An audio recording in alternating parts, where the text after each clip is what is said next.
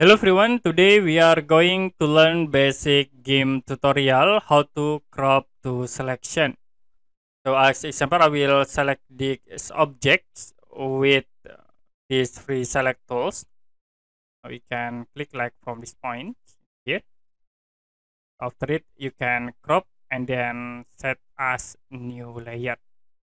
It will be create for the crop to selection.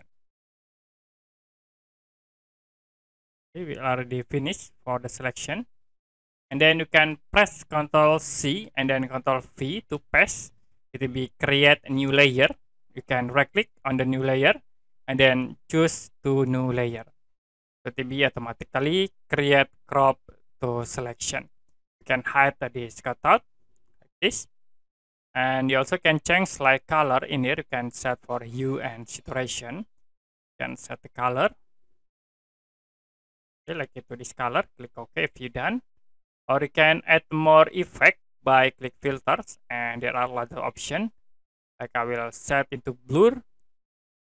Okay, you can set Gaussian blur, and you can set for size in here. Click OK, and you can show again for the main object. Okay, that's it for basic game tutorial how to crop to selection.